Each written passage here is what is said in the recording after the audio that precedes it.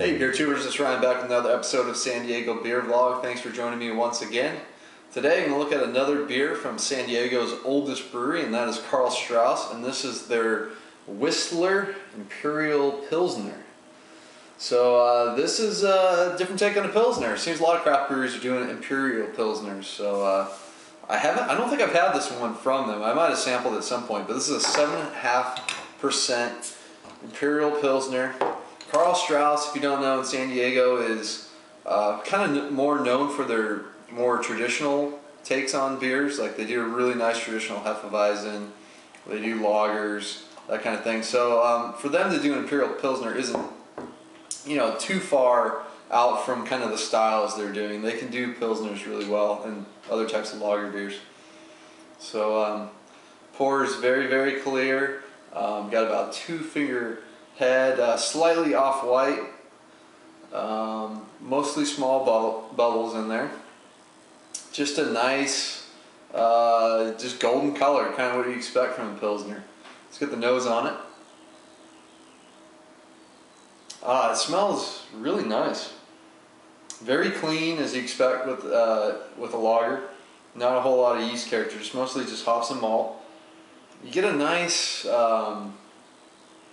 floral aroma on it. I believe they're using Saaz in this one. So you get a touch of like a spicy floralness, and then there's a nice kind of toasty, biscuity malt aroma on there as well.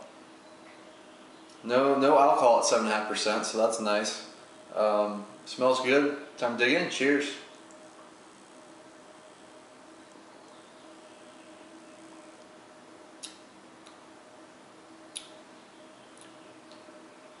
Yeah, that's really nice, clean tasting beer. At first it's kind of like big, and then it kind of goes into a finish that's more crisp, lager-like, or Pilsner-like in this case.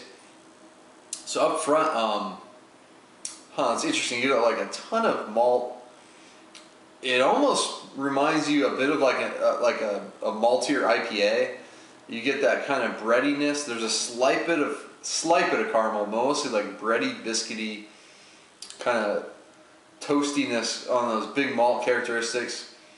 And then they kind of fade out, they smooth out, some of the hops kind of kick in at the end. And it finishes really clean and on the dry side.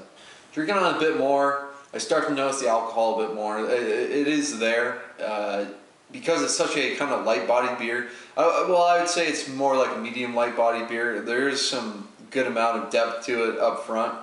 And then it kind of really smooths out, mellows out on the back end. So you get some alcohol coming in at the end.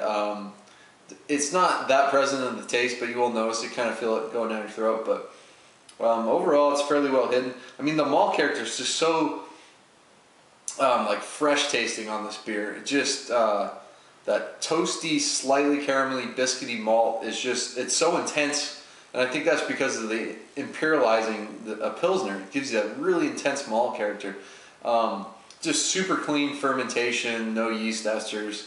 And then I did check on the bottle, they are using Saaz hops, and you just get a nice little floral, mostly spicy note right at the end. Helps kind of dry out the palate along with the alcohol. So it's a really nice balanced beer. With the malt up front and then the hops kind of coming in before it goes too sweet on you, it bounces out. So I haven't had a whole lot of Imperial Pilsners, so for me it's kind of hard to grade this one. But in terms of my enjoyment and kind of what I think the style should be, I'm going to go B+ on this one.